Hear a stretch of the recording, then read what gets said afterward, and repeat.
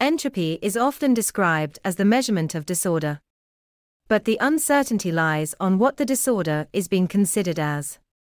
Now let us get into what is reversible process to be able to define the entropy. Now, consider you are traveling from one place to another by a particular mean. The process is called reversible process only if you travel backwards, in the same exact path, by the same mode of vehicle. Even a slight change in the process would make it irreversible one. Now getting into entropy. Imagine a glass getting broken down into pieces, and now we wait for it to get attached back on its own. Even if you wait for centuries, it's not going to happen. But why? This is because of the entropy, since the breakage of glass is irreversible process. Entropy increases in irreversible process. What if those pieces get into a glass again?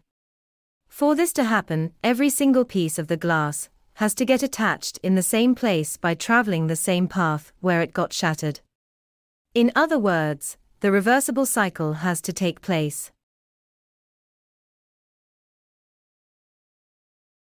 Now you can come to a conclusion what this term, entropy, really means.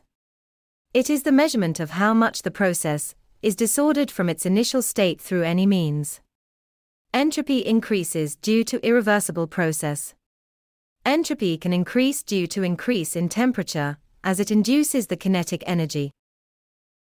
Here, I have brewed a cup of hot coffee, and I set it on a resting table for some time. And when I come back, the coffee is no longer hot, it's of the room temperature now.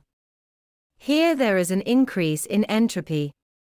Due to first law of thermodynamics, the heat from the coffee is flowing out to the surrounding to make the system and surrounding equilibrium, which is an irreversible process.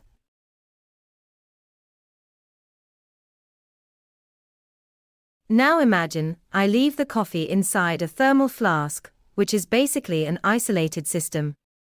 Then there will no loss of heat or energy to the surrounding.